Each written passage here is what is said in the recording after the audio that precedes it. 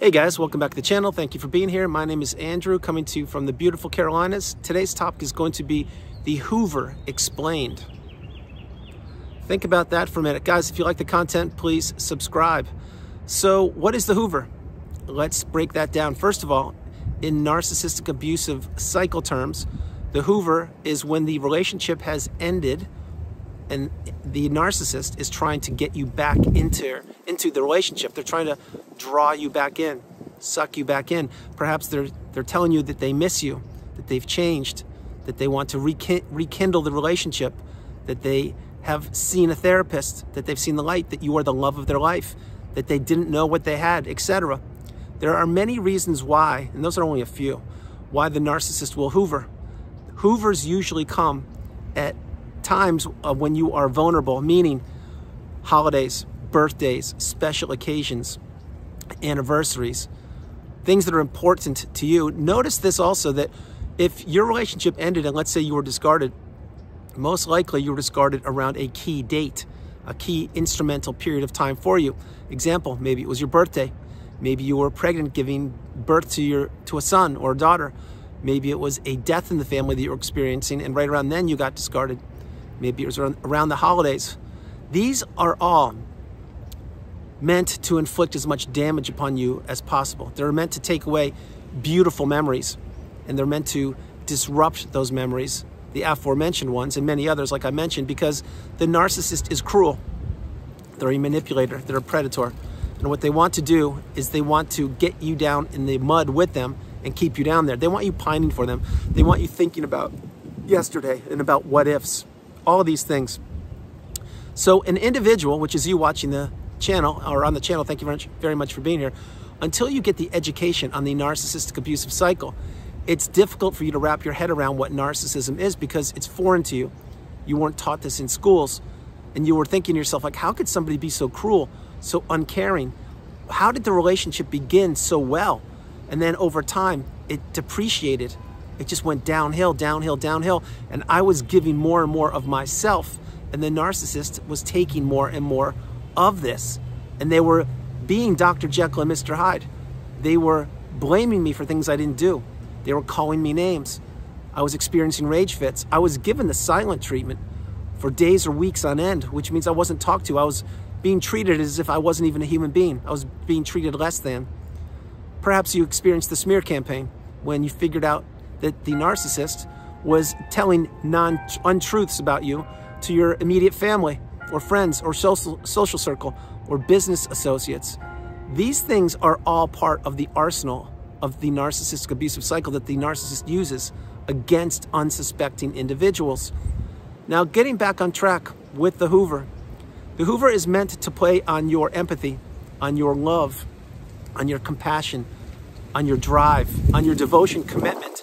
In other words, keep in mind, as I mentioned a few days ago, the narcissist knew you better than you knew yourself. That is 100% fact, because they study people, and they certainly studied you. Before you were in the relationship, perhaps, while you were in it, absolutely, and many times after the relationship has ended, they are still lurking about. Perhaps they are spying on your social media. Perhaps they're driving by your house. Perhaps they're leaving something on your front porch. Perhaps they are writing you an email. Perhaps they're calling from a phantom phone number saying, hey, how are you? Who knows what they're doing, but these are Hoovers.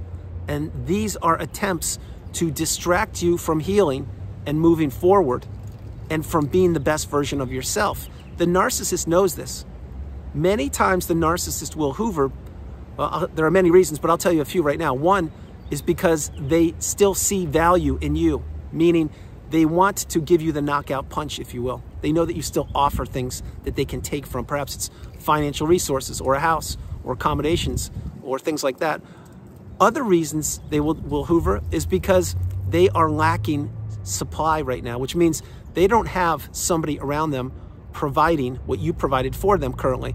So they need to disrupt other people's energy, and in this case, it's yours, to see if you will go back for more manipulation and toxicity. This is another reason why the narcissist Hoovers. Another reason is because the narcissist believes that you are weak and that they know you better than you know yourself, like I mentioned. However, having said that, when you're getting the wisdom You're getting the education on the narcissistic abusive cycle by watching videos, by journaling, by seeing a therapist, a licensed, trained therapist, someone who went through the narcissistic abusive cycle, or by writing or reading.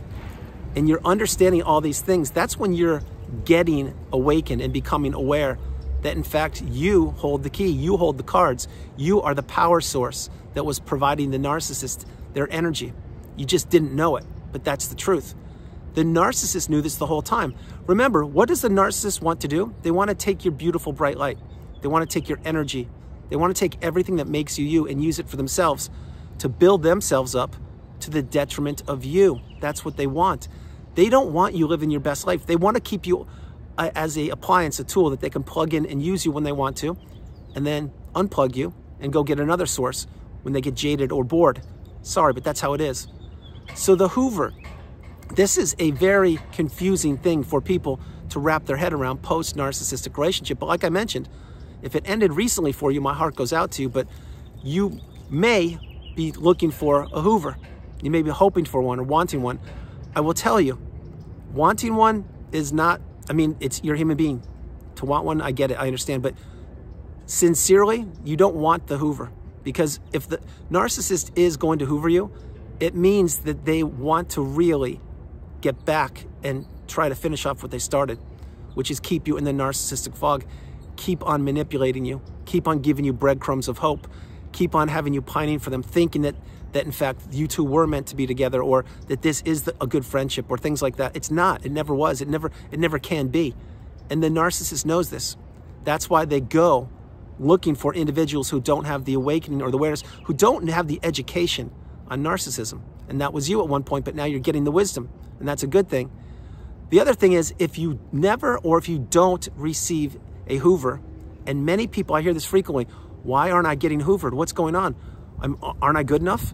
The truth of the matter there is, there are many answers to that. First of all, you are good enough. You've always been good enough. But number two is, you shouldn't want a Hoover. Because if you want a Hoover, that's just, you're looking for validation from the narcissist. And that's the last person you need validation from. Who you need validation from is a trusted and loved support system. Your family, your friends, people that love you, that actually can love you. The narcissist can't fall in love. They don't love. Think about it. Every narcissistic relationship is a one-way street to Destructionsville. It benefits the narcissist. It doesn't benefit you. It never has. So not getting a Hoover, that's a good thing. That's a badge of honor. That means you weren't tested in that capacity, and it means you're getting stronger each and every day. That is what you want. You do not want to be on the narcissist radar. You sincerely don't. You want to become as small as possible and let them shrivel up and disappear into the darkness. That's what you want. Another thing is, if you did get a Hoover and you didn't accept it, what does that mean? That speaks volumes about your character and about how strong you really are. That means you caught on to this individual who is the narcissist, and you won't play those games any longer. Perhaps you got a letter in the mail and you threw it away, ripped it up. Perhaps you got a package, you donated it or threw it in the bin. Perhaps you got an email, you never read it. Perhaps you got a phone call, you blocked the caller. Things like that. That's the path. That's what you must do. You must take action to insulate yourself. If not now, when? Getting the message post-narcissistic relationship is one battle in and of itself. Putting yourself back together is a whole different battle. The Hoover is another thing that's frequently in the backs of people's minds. Meaning, let's say the relationship ended a couple months ago or 30 years ago. If the narcissist is still on the planet, they have the ability to Hoover you whenever they want to, if they know your whereabouts. That is why I suggest on this channel frequently to block the narcissist, go no contact, delete them and all flying monkeys and people associated with that time frame in your life when you were with the narcissist, and live your best life. Another tool, remember, many times the narcissist will try to Hoover by proxy, which means they will ask acquaintances or family members or neighbors or people in a community or organization that you are part of, they'll ask about you.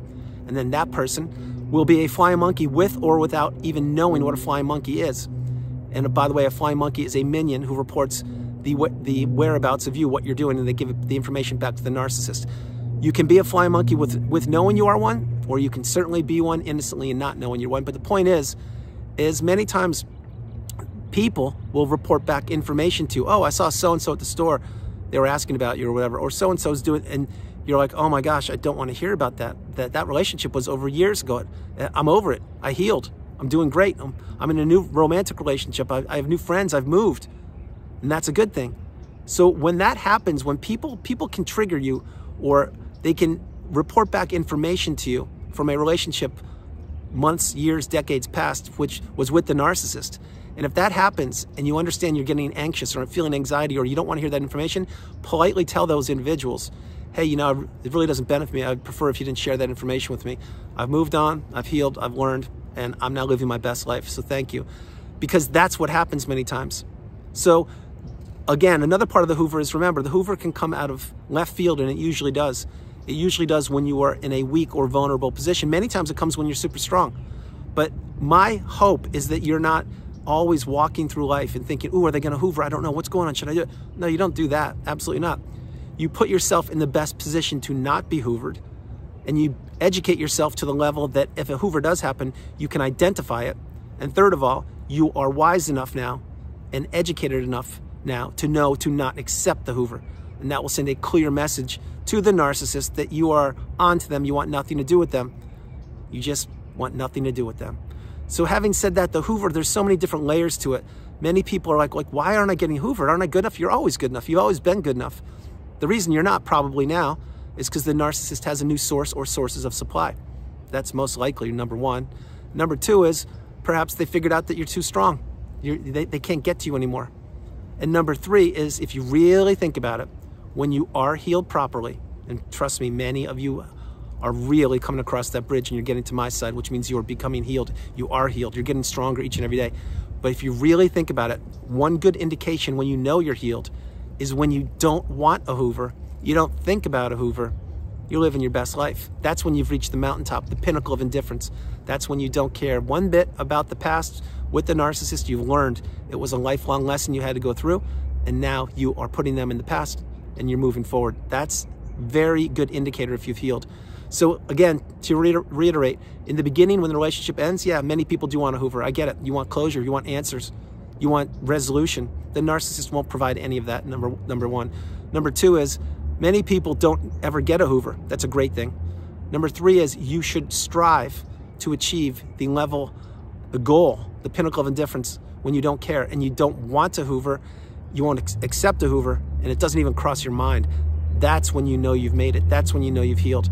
So guys, that's the video. I hope you liked it. I loved doing it from the beautiful Carolinas. This is Andrew. Namaste. Have a great afternoon, evening, or morning. Remember, no matter where you are on the planet, you are not alone. My hope is you are Hoover free. You're living your best life. You're blocking them and going no contact, all the things I mentioned. But most importantly, you're now focusing on yourself. Remember, each day is a new day.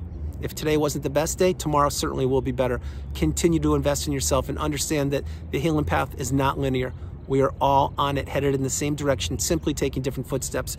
And healing is a direct correlation to how much work you invest in yourself. I'll leave it at that. Guys, I love you all, and I'll talk to you tomorrow. All right, bye.